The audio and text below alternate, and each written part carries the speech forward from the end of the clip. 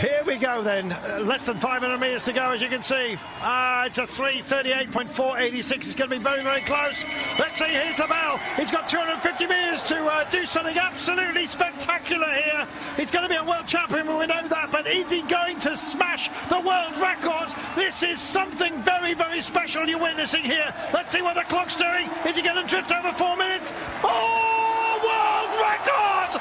It doesn't matter how high you go, you cannot beat this man, Filippo Ganna. He holds the world hour record. He's in spectacular form. And a 3:59.6. He now, at any altitude, holds the fastest time. That is absolutely remarkable. Remember this moment.